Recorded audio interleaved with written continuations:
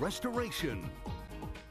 Hey, welcome back, everybody. I hope you had a great week. It's been a long one, let's be honest. We started out a little bit cloudy, and then we wrapped up the week with sunshine and then a nice gradual clearing. Also, the temperatures dropping, which feels fabulous, but it is bringing this problem, a little bit of fog. Thursday morning we saw it. We're seeing it again now Friday morning, so let's zoom in and check it out. Let's check out the details. Southeastern Ohio, really seeing it right now. So parts of St. Clairsville, as you look in the background of Fort Henry Bridge, you can really start to see some of that fog off in the distance there. It doesn't look as bad, though, as you head into the panhandle of West Virginia. So as we slide easterly here along I-70 and head closer to the Highlands, this is looking westbound, so down the hill here on the Highlands. We can see a little bit of mist there on the lampposts, but other than that, it doesn't look too bad. So maybe just a light mist out there for parts of the higher terrains. Well, as we get closer to 9, 10 o'clock, it'll really target the ridges. If you're heading over the mountains of Oglebay, so just that little hill, you might run into some of that fog as well.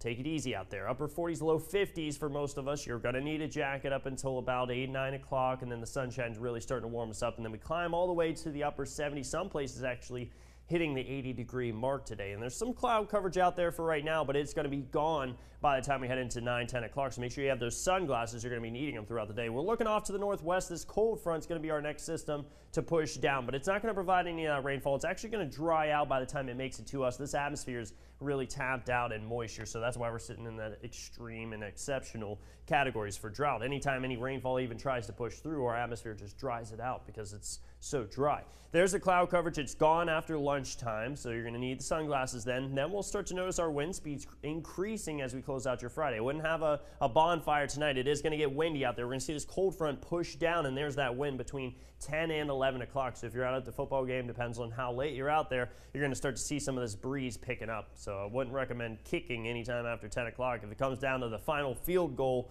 it's going to be questionable. Cloud coverage does return just briefly as that passing front rolls through on Saturday morning. It's going to set up to be more of a fall type of morning. You'll see a few of those alto stratus clouds in the morning, and then it clears out through the rest of your Saturday. So if you're over at Oglebay, looks like beautiful conditions. It's going to feel more like fall. We're not really going to see a whole lot of rainfall through the weekend, but we'll talk about that in just a second. There is some rainfall on Sunday night. For Saturday, we're on the road for WVU, so we're really not going to head over to Morgantown to check that game out. Mostly sunny skies, though, and low humidity with that passing front. On Sunday, we'll end the day with storms arriving from the northwest. They're going to start to die down as they get to us. It's so questionable how much rainfall they'll bring, but it'll be Sunday night into Monday, early night hours. You're going to wake up to the roads being wet, but everything clearing out on your Monday.